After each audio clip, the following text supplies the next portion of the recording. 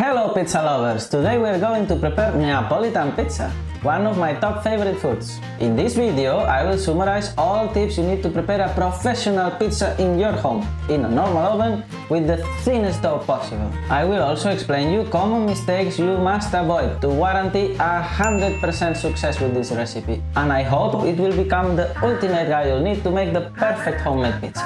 So listen carefully until the end of the video because there is a lot of information coming. One disclaimer, this recipe is intended either for 3 big pizzas or for 4 ultra thin pizzas. You can adapt the amount of the ingredients based on the number of pizzas you wish to prepare. Once said that, let's start to prepare the recipe. First of all, we will divide the process into 3 steps to make it easier to understand. First, the Poolish. Second, the dough preparation. Third, the pizza baking. If you want to skip fast to any part of the content, just press under the selected chapter you want to check in the description box below. First, the Poolish. This Poolish will be used as a growing agent, or in other words, it will become our new yeast, pre-ferment or sourdough starter. This will make a great difference compared with growing the dough direct. And then as a general information, professional pizzerias usually have much longer fermentation processes, which may take several days, even until 1 week, under some controlled conditions. So we are trying to replicate partially the same characteristic, but in a much practical and shorter way. You need to prepare the Poolish the day before you cook the pizza and leave it in the fridge for around 24 hours. Don't worry, this step is very easy and it just takes 1 moment. To make the Poolish, you will need 100 grams of flour for pizza, 100 milliliters of water, 11 grams of fresh yeast or equivalent 7 grams of dry yeast, and optionally 5 grams or what is the same half teaspoon of honey. For detail of all the ingredients and measures, you can check them in the description box below. The kind of flour you use is very important. I personally use a mix of different flours which give me the best characteristics from each world. For this recipe, and to make your life simple, I will use standard flour for pizza, which I'll mention soon. But if you are interested, and stay tuned until the end of the video, I will show you my personal secret mixture in percent, which has a nice crispy but at the same time an elastic texture with flagrant rustic taste, which will make you and all your guests hallucinate with such a supreme taste. And by the way, I searched hundreds of videos on YouTube and seems absolutely no one talked about this before. Okay, let's go on.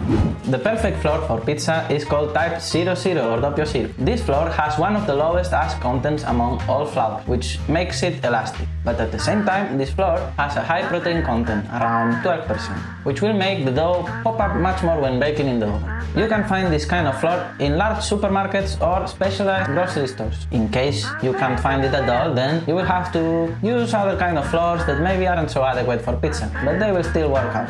Here you have a list with the most similar flour types and its name in some different countries.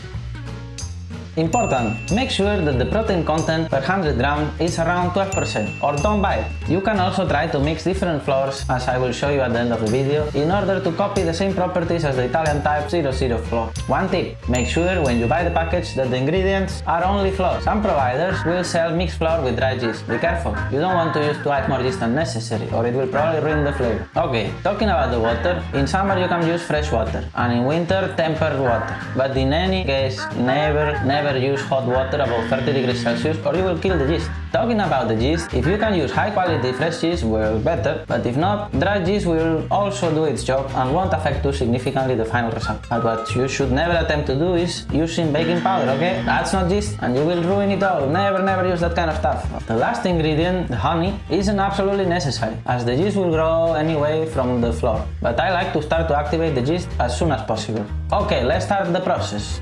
We choose one medium-sized Tupperware that will have enough space to let the Poolish mixture grow until at least double its size. Then we mix the yeast, the honey and the water until it's evenly diluted.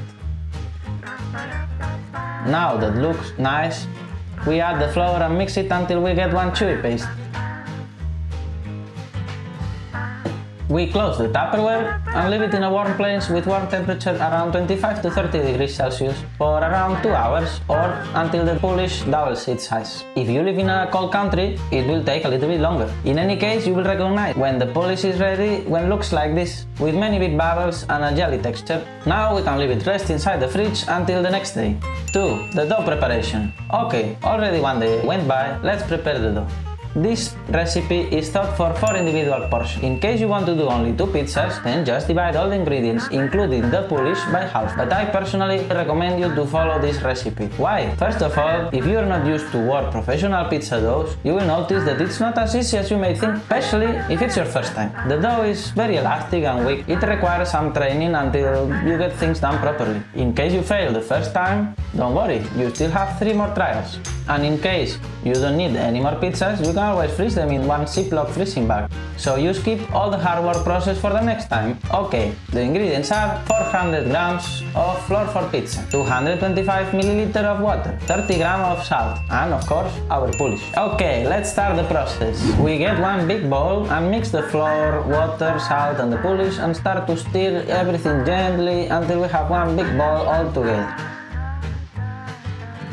Now we pour it all in one hard table where we will knead the dough manually for at least 15 to 20 minutes. It's preferably to use a kneading machine if you have it. In that case you'll need less time, at least 10 minutes. This step is also important to be aware of. You shouldn't finish the step until the dough is perfectly ready and elastic. If not, you may fail everything else. This is one way to work the dough. We pour some olive oil on our hands to avoid the dough sticking to our hands, and we push it and bring it back. Push it and bring it back. We repeat this process until the dough is elastic. If after a while the dough becomes too sticky, don't panic. Just let it rest for 15 minutes. Cover it and meanwhile wash your hands. After 15 minutes, pour some oil on your hands and continue kneading with the palm of your hand as I do.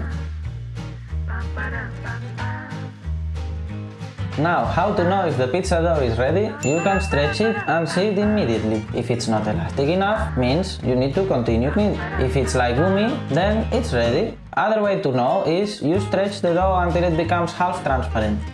If you can see some light coming through it and the dough didn't break, that's elastic enough. Okay, now that we are done, we cover it and wait around 2 hours or until the dough doubles its size. Now we proceed to cut the pizza final portions and form the balls. If you want to measure them, calculate around 200 to 260 per portion. 200 is for 4 ultra thin individual pizzas and 260 grams is for 3 big pizzas. Attention!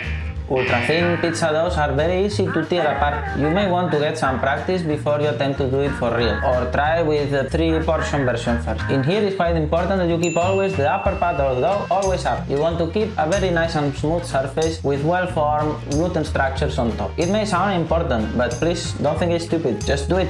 Okay, now we form these beautiful dough balls with a lot of care and detail as I showed. There are many ways to make the balls. I just showed you my style. I highly recommend you to get one of these bakery spatulas to work with pizza doughs. It will help you so much. Now you spill some flour or olive oil on top of the balls and cover them for around 2 hours or until it doubles its size. Traditionally, people cover them with damp cloths. I personally prefer to cover them with plastic.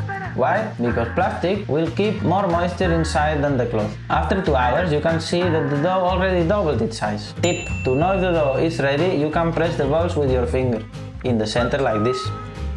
If the hole doesn't return back, then we are ready to bake. When the dough is ready, don't leave it much longer waiting. If you wait more hours, there will be a moment where the dough stops growing and flatten. It means the food from the yeast already finished. Then your dough will be flat, so don't leave it until this point. Okay, now we arrive to the last step, step number 3, the pizza baking. At this stage, you can turn on your oven to the maximum temperature, with the ventilator active and lower and upper heating active. My home oven, like most of the people, arrives to a maximum temperature of 250 degrees Celsius. Professional pizza ovens work at 400, 500, sometimes even more degrees Celsius. And logically, they cook the pizza within brief minutes. In our case, we will have to adapt our system to a home oven. Therefore, we will cook the pizza in 2 steps. The first, only the dough and tomato sauce for around 4 minutes. And later again, the rest of the ingredients for another 5 minutes.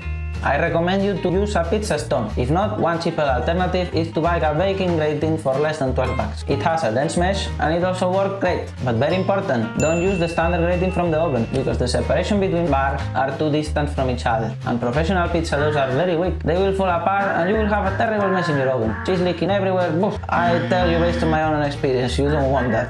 Also, don't use a metal tray. The metal tray won't let the dough release the excess of internal water and the dough taste will be totally different as what we expect. expect here. You can find affiliate links to all of the products that we use and tools in the description box below. In our case, we are using a pizza stone, the best option when available. When the oven just arrives to the maximum temperature, you still need to wait for another 20, preferably 40 or even more minutes until the pizza stone is super hot.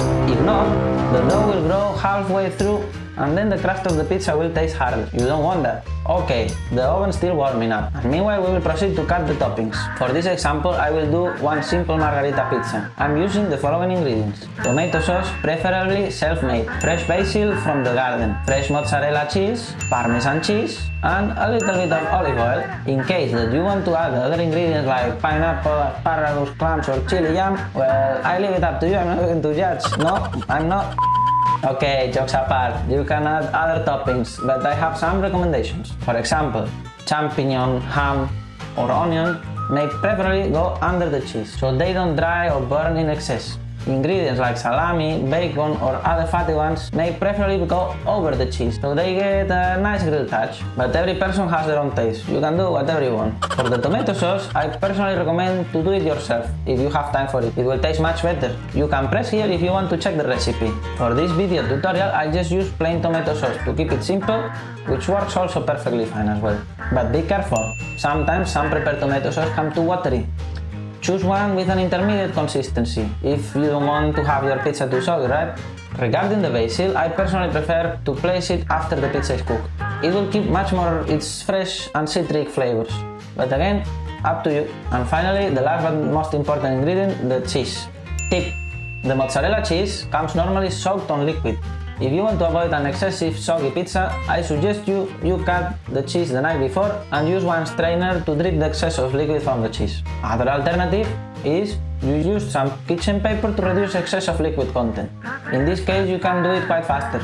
Okay, now it's time to form the pizza. I will use semolina flour for this step, but if you can't find this type of flour anywhere, you can simply use the same pizza flour. Some people also like to use polenta flour. Okay, we pour a bunch of semolina on the table. It is important to use quite a lot of semolina. If you use too little, the dough will become very sticky. It may stick to the table, to the shovel or to the stone, and you won't be able to lift it without doing a big mess, so take this advice seriously. After so much effort, you don't want to mess it now. We take one dough ball carefully, lean it over the semolina and start to press slowly from the center to the perimeter. We flip the dough and repeat again. We flip one more time and repeat again. Tip: don't forget to keep the upper part of the dough up after working out the dough. Also important, leave the perimeter untouched. If you press the perimeter crust, it won't grow later inside the oven, so careful when handling the dough. Okay, now we start to stretch and stretch and stretch with two hands as I show you. There are many ways to do this. I just tell you the easiest way I find and safest in case you never worked with this kind of doughs before. Now that we have a nice and round pizza, we want to take out the excess of semolina flour.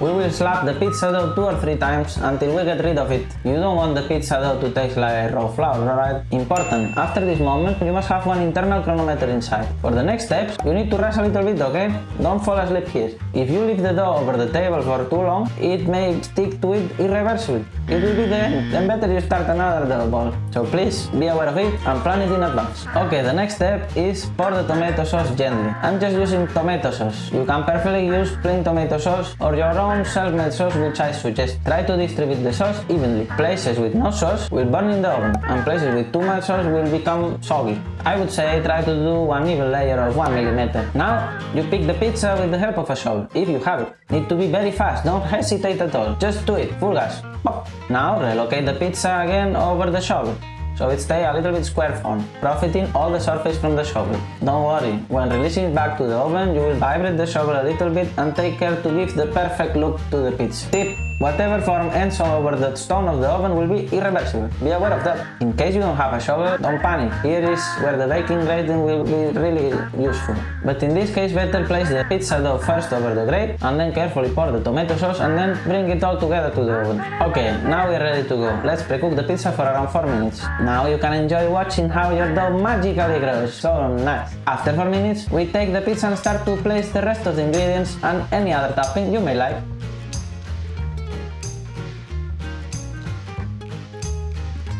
Then we put it back in the oven for another 5 minutes more or less, or until the cheese starts to bubble Of course, if the crust starts to get too burnt, well, take it. You want to eat ashes, right? Finally, we place the fresh basil and voila! Our pizza is ready. I fold it and let's try it.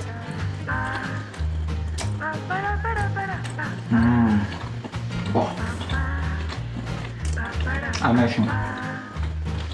Very good. Look at the crunchiness.